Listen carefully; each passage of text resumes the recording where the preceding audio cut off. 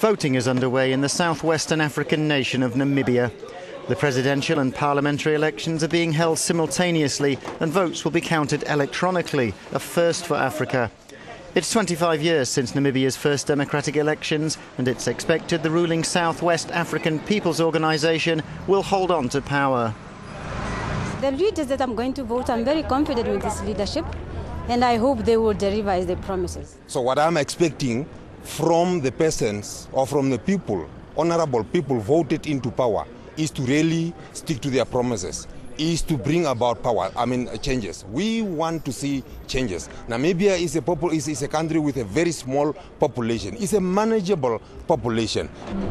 The current president has served 2 5-year terms and is stepping aside. Around 1.9 million people have registered to vote, with the official results expected to be announced on Sunday.